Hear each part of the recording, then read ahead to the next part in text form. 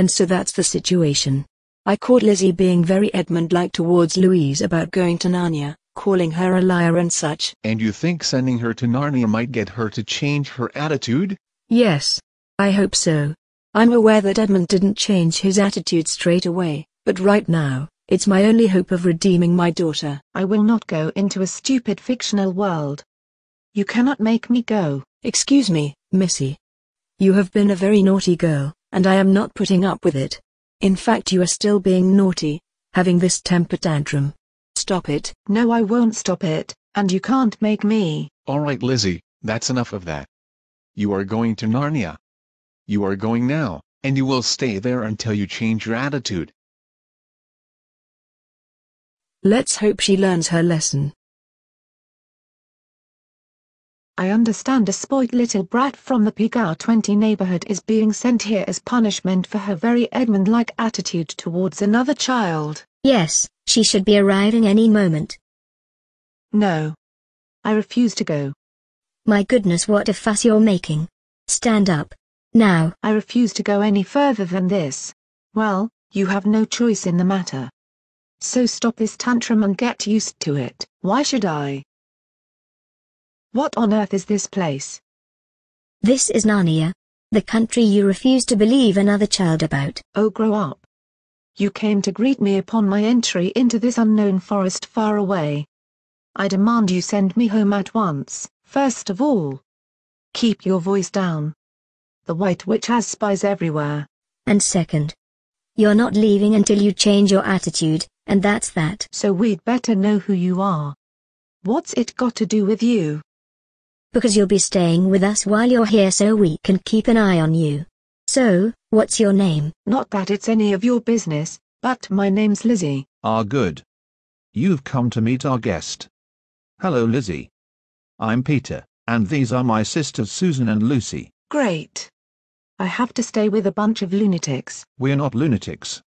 We're the heroes this country needs. Our brother, however, has gone off with the White Witch, so you will be remaining under our watch for lies. I don't want to be here. As you were just told. You don't have a choice, so stop this whining and come with us. How long am I gonna be here? Hard to say.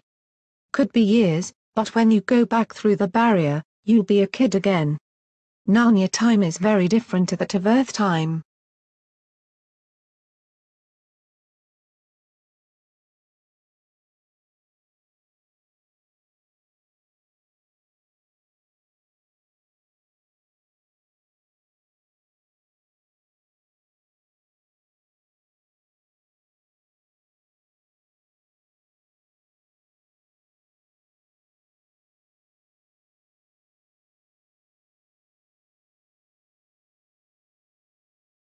So Lizzie, I'm interested to know why you were sent to Narnia. Believe it or not, Edmund.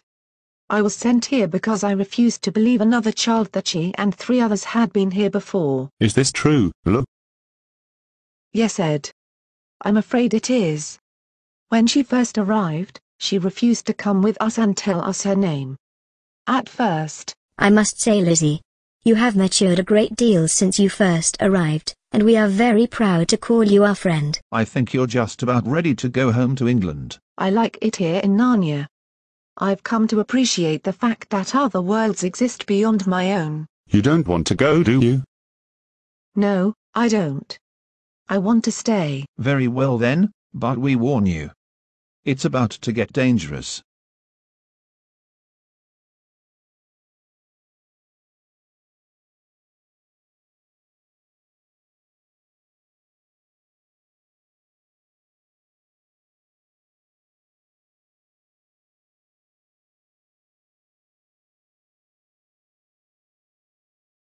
Well, friends.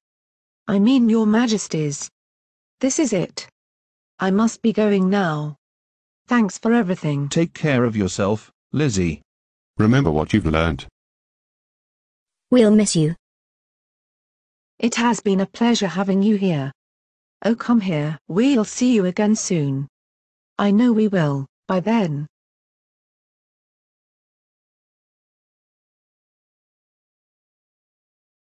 Lizzie should be arriving any moment. Mum.